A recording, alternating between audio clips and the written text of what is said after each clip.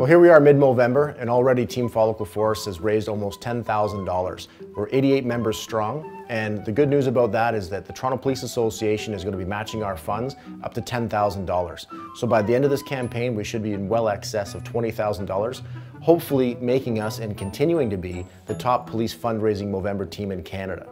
So for myself, what really got me involved with Movember was a family history of prostate cancer. But since then, Movember's really shown me that there's much more to Movember than just prostate cancer, and there's a whole global men's health awareness to that.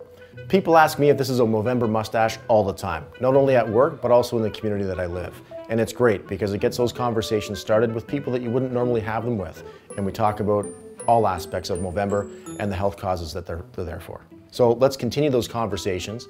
Let's raise those funds and help Team Follicle Force be the top fundraising police team in Canada.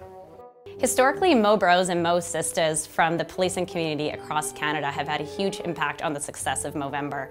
And we're really excited to have the Toronto Police team raise funds through the TPA MOVEMBER Challenge this year. Over the years, Movember has become the largest global men's health charity.